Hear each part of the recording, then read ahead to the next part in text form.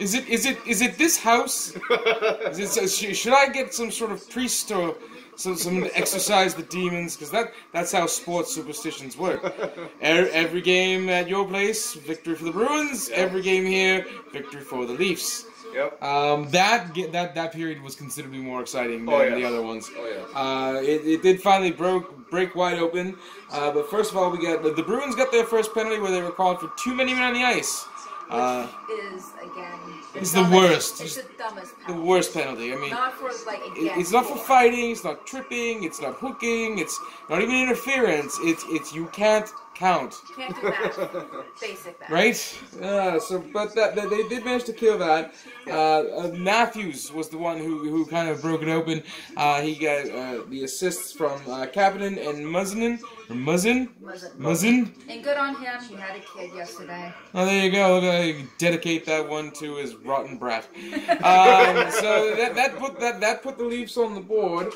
It was challenged. And yes, there was some controversy there because it looked like they had thought that there was some interference there. That was not the case, unfortunately for me, unfortunate for these guys. But it was not called as goaltender interference. So that gave them that one goal, and then Kapanen. He got a goal that was not contested in any way, shape, or form for goalie interference. With an assist from Riley and Jonsson with 2 S's. Finally, the Bruins did get onto the board. Bergeron got a goal with 53 seconds or 43 seconds left in the game, something like that. And with the extra man, yeah. Yes. Yeah. Wait. Yes, because they had pulled the goal. Tender. Goaltender. Pulled the goal. Stop it! How many times did they pull the goalie? Oh my! But I had a second round. You know, you actually, from my understanding, you were actually only able to do that like 3 times a day max. No, it depends on your age and. Well, I mean, if you take 4 if you take a break for a week. But so they got that, and there was some controversy to that. There was a possible offside they had thought, and that was challenged by the Leafs, but it was not to be, as both controversies were deemed as non-controversies because both goals were upheld.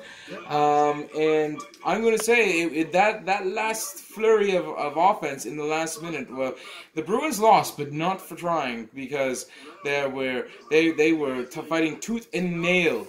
There was one time I couldn't believe that the Bruins didn't score because Anderson didn't have a stick. Yeah, he was sprawled out, belly down. On his stomach, no stick, and they didn't get it in.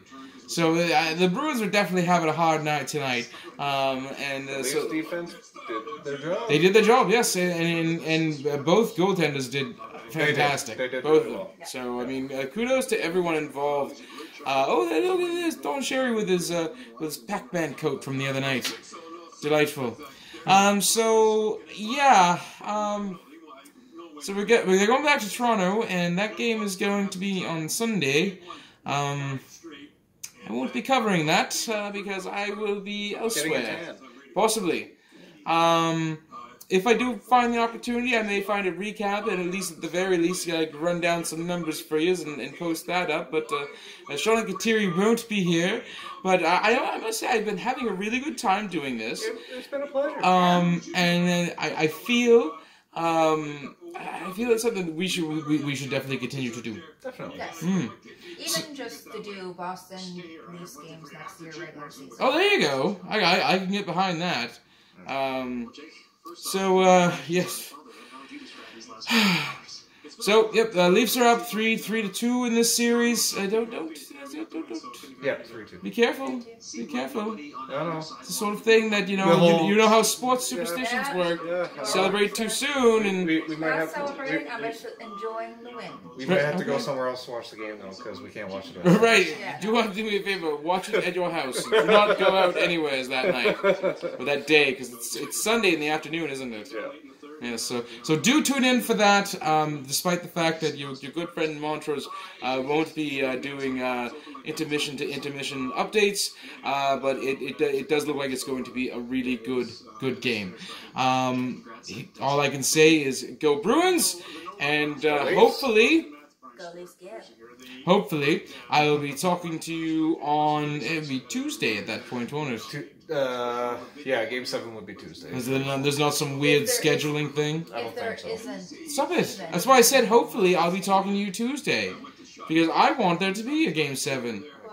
And then a Game 1 again for the Bruins. So, but we will find out.